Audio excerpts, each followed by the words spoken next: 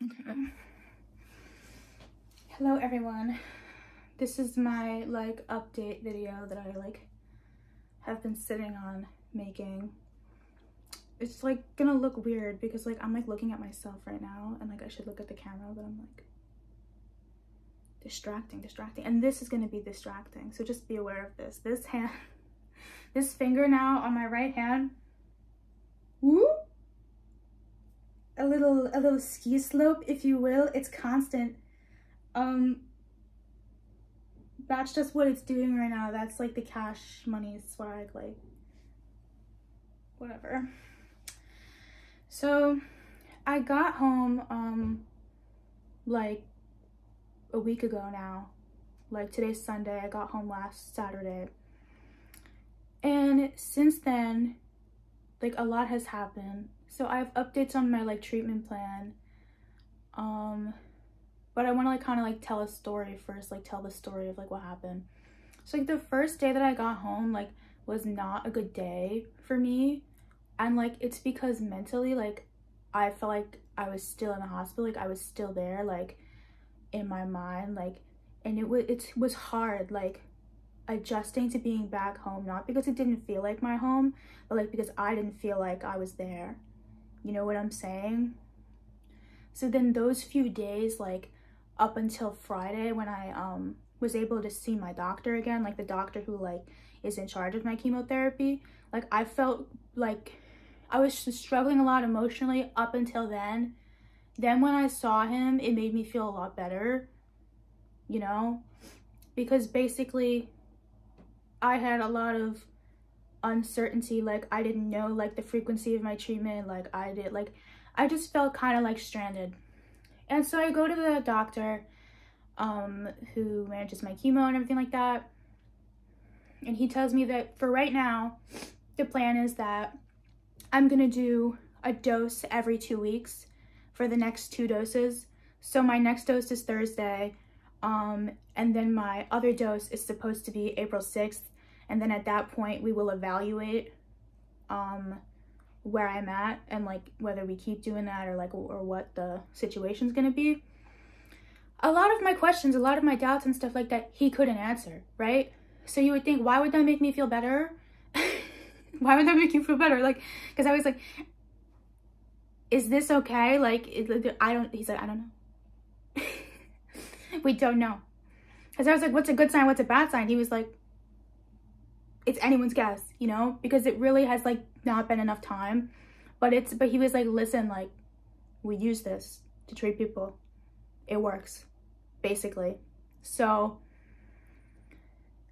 it's just more so I'm just kind of being like, you know what, it doesn't really matter what stuff means because it's going to be resolved. Like that's what I keep saying to myself. Like when I get nervous, I'm like, what if it gets worse? I'm like, okay, well, even if it gets worse, it's temporary. Like, because it's going to be resolved because we're treating it, you know?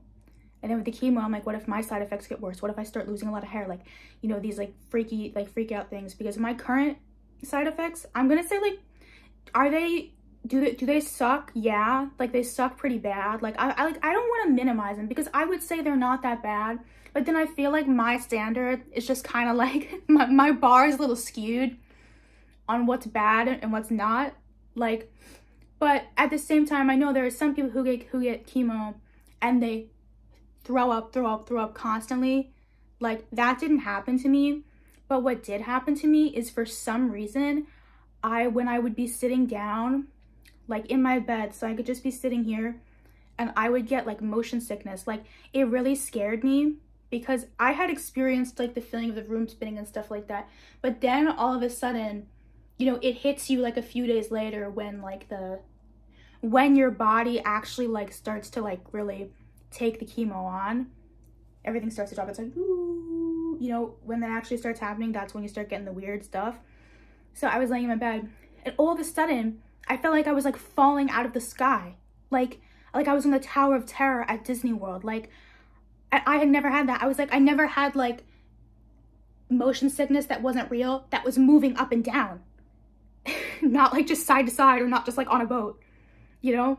So that felt very strange. And so I did take my as needed nausea medication a couple times and it helped, but like for the most part, like that comes and goes. Like, what really got me too for a minute was like the gastro stuff.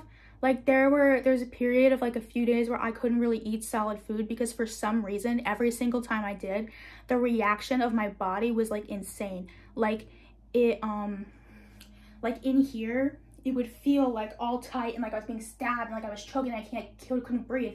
But it was like the food had gone down like fine though, you know what I'm saying? Like I had put it down fine, or like I had made sure I chewed it, like whatever. It was sort of just happening. And then it would be like when it would hit in my stomach, it would just hurt. Like, and I would start like burping a ton, but like very dramatically though, like, or like, and so then, yeah, that's why I had a series of a few days where I was like, okay, I can't really eat right now. So I had my like, soups and stuff, you know. There are things that you can have when that happens. Thankfully, that kind of dissipated. But now, you know, it's a cycle. So I'm going to go again on Thursday, and then we're going to expect that's probably going to happen again a few days after. And then, you know, you can sort of expect. But then since it's the second one too, I don't know, like, if it's going to be worse. I don't know if I'm going to, like, have more, like, if it's because of the buildup or, like, so it was only my first treatment, so I don't feel like we're probably not seeing the full scope of my side effects and how it's going to affect me yet. I lost 10 pounds since having chemo though. Like I literally, like between Friday and Friday, I lost 10 pounds.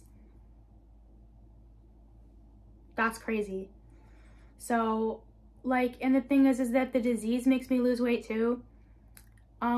Speaking of the disease, I want to say this, and I'm not going to be particular.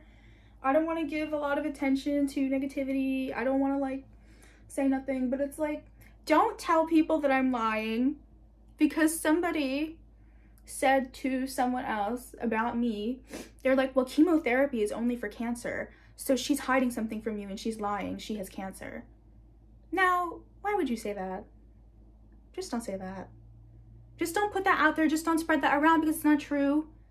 And I literally have a video titled Chemotherapy. It's not just for cancer. Like, if you're going to be ignorant, keep it to yourself.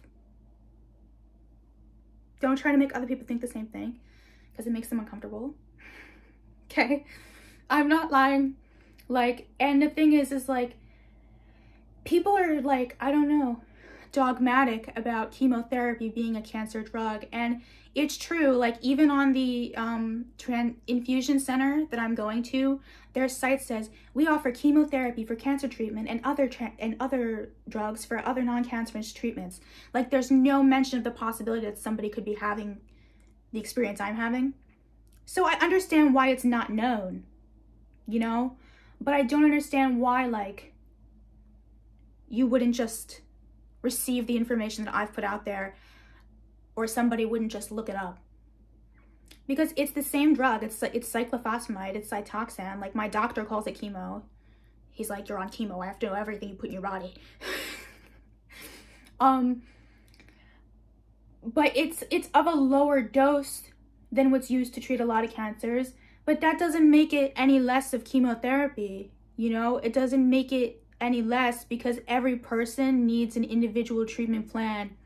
Every person's body like has an individual need. Like, you know, there are some cancers that are just a tumor and they can be cut out. There are some cancers that are metastasized and are a serious struggle. There are some that are like, you know, very terminal, whatever. Me, the same thing with my disease. There are some people that have vasculitis and it only affects like one part of them. I unfortunately am the person who has the very rare one and it affects like everything. I get to have the special one, the polyarteritis nodosa, that is like pretty systemic. And it's hard because there's still things that even I don't understand about my illness, or things that haven't been explained to me, or things that I don't really get. And when they were diagnosing me with this, they still only like, to me, they tell me I have pan, right? But on the paper, they still put possible because there are things about my presentation that are different or like might have features of something else. But then they also said to me in the hospital, they were like, yeah, the more we think about it, the more that it is typical of PANS. So we got inconsistent tales. But my thing is, since it's such a rare disease, you know, it's hard to say there really is one profile. And especially since I'm an age group where you really don't see it, and a gender group where you usually don't see it, like, because it's mostly in men, in middle-aged men, when it does occur. So why me? Good question. It can just happen, I suppose. Like the steroids I'm on, you know, I'm gonna be real. I'm gonna show it. Like, you see this, all this? This is from steroids.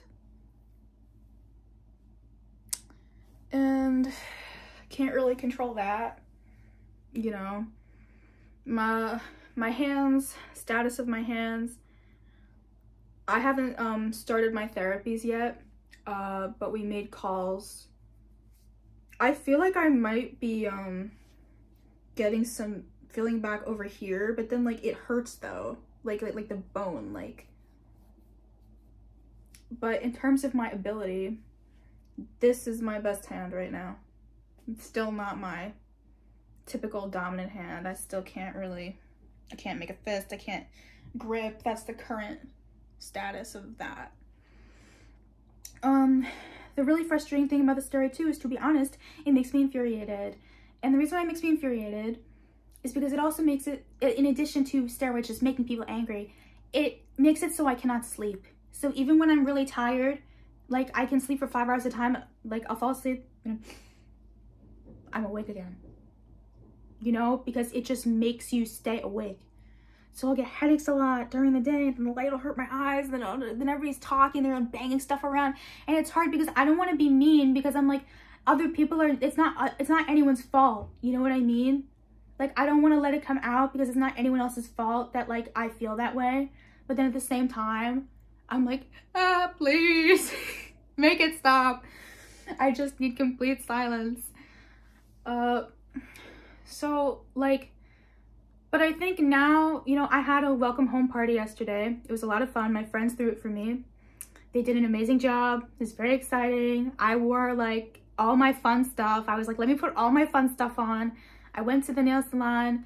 So now I'm happy, like my nails are not disgusting anymore. They were very nice to me there. I was kind of scared and embarrassed to go because I was like, what if they don't understand, you know, like what if it's too hard for them, you know, to work with. But my friend had kind of already told them a little bit about the situation, and they were super nice, and they were like really like made sure that I had a good experience. So that's Blossom Nails.